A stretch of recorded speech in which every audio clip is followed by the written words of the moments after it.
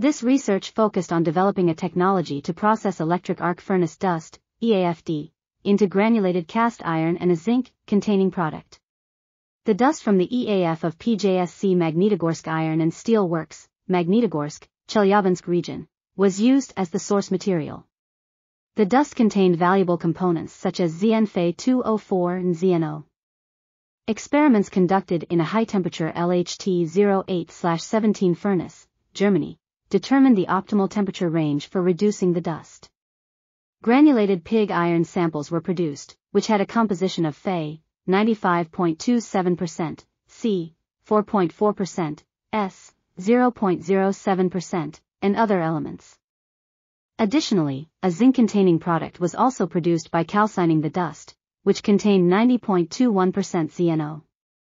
Both products are recommended as suitable materials for use in electrometallurgical steel production and for producing zinc.